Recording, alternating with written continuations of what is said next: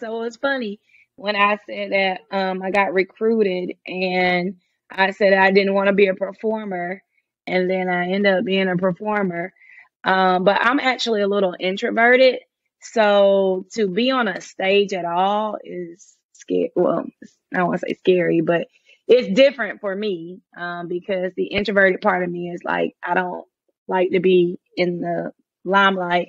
But over the time, I had a little paradigm shift with that because, like I said, I like making people feel good, and relationships is what really helps with that. Like you can perform or play your instrument all day, but it's the connection that you have with people that makes them want to come back.